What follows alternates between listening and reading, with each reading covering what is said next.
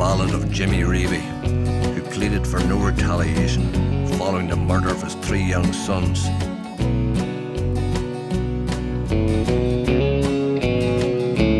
On the evening of the Lord's Day, 4th of January 76, when trouble tore this country under flags and crucifix, to a humble Whitecross home killers came to pray.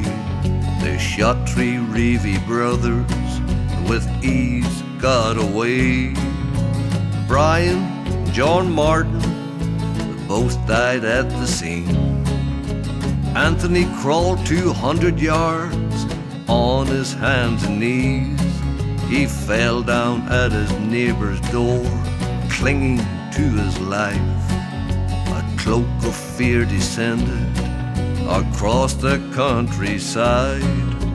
War finds its reasons, it survives on blood and tears. Forgiveness isn't easy, even after 40 years.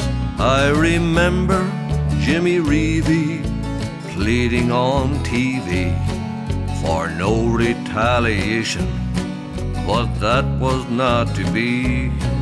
For no retaliation, but that was not to be. The next evening, 12 workmen heading home from Glenanne were stopped by a gang of gunmen and lined up against their van. The Catholic was singled out and told, don't look back. 11 Protestants fell in that merciless attack.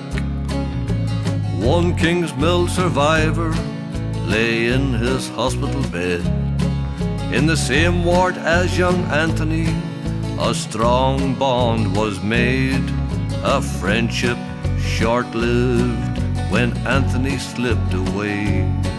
They laid his body down in a shroud of mystery.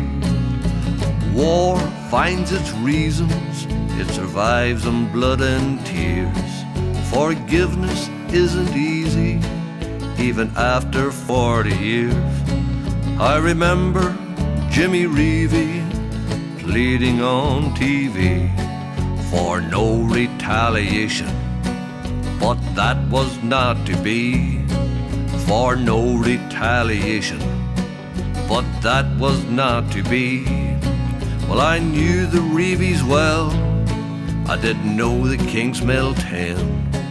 They were all good living people, caught up in someone's plan, forever in the hearts of loved ones left behind, still struggling with the truth to find some peace inside.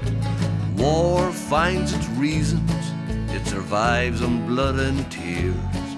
Forgiveness isn't easy, even after 40 years. I remember Jimmy Reavey pleading on TV for no retaliation, but that was not to be. War finds its reasons, it survives on blood and tears. Forgiveness isn't easy, even after 40 years. I remember Jimmy Reavey